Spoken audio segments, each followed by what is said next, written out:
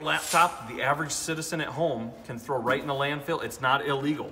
But why? Why throw it in the landfill when we can take something that can be trash and we can recycle it into components that can easily be put onto other markets? So the first thing we're gonna do is we're gonna separate the wires. All the wires have a different value to them. So I'm gonna show you how to separate it all into a pile so we have all the components.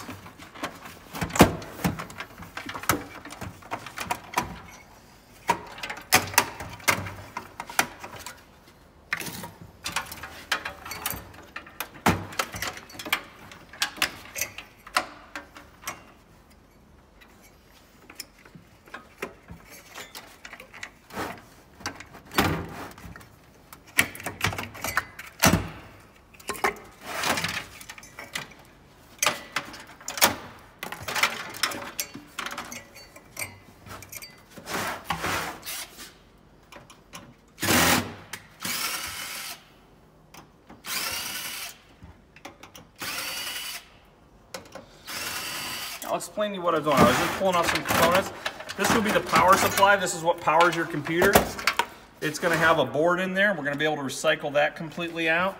This is the fan. The fan would be low copper bearing. There's a little motor in there. We can recycle that. We can recycle the cords from it. We can even recycle the metal screws.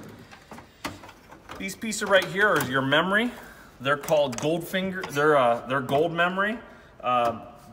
What you're seeing on the edge there are little pieces of gold.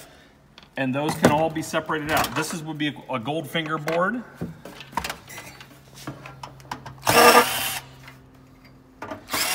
And right now I'm just taking apart all the different screws to get the components so that we can separate it all into something that we can send off to a recycler that they can take and further process.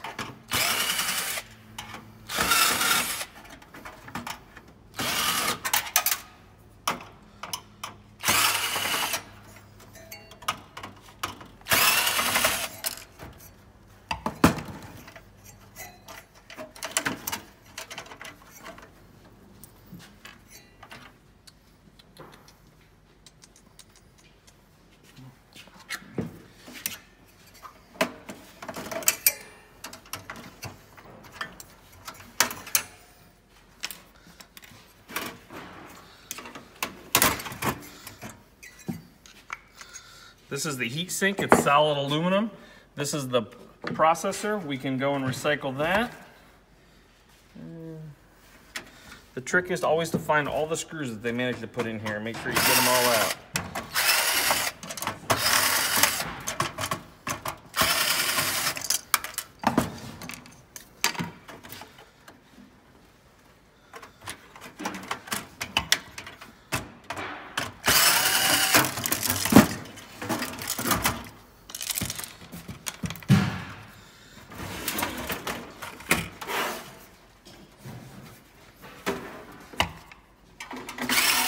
What you're looking at here is the hard drive. So we have aluminum on here and there's other metals. We don't process them any further.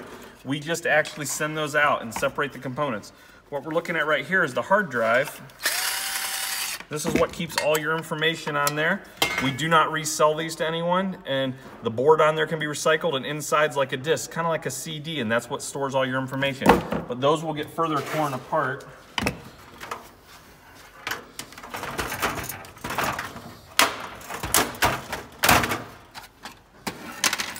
And these are all plastics. Unfortunately, there's not a big market for the plastics right now. It's harder to get rid of plastics, but there's plastics there. This would be your CD-ROM or need a number one. If I get a number one Phillips, it's not a number one Phillips, but.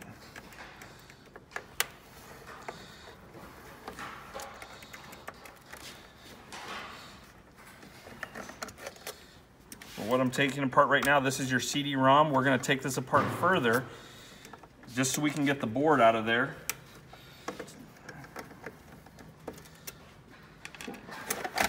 So you can see we keep getting components. So we're going to really what we're doing is we're separating components. So therefore you have another board that we're going to separate, and all the boards go into different things. You have a little motor, and there's a couple motors and little eyes in here. Also a CD-ROM works.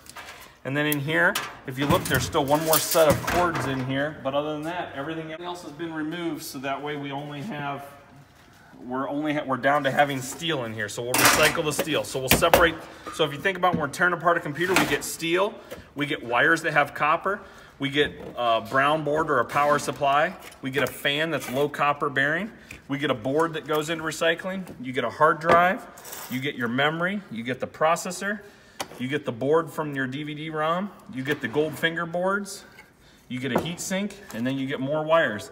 And all of that can get separated into separate components, and we can save this from going into a landfill.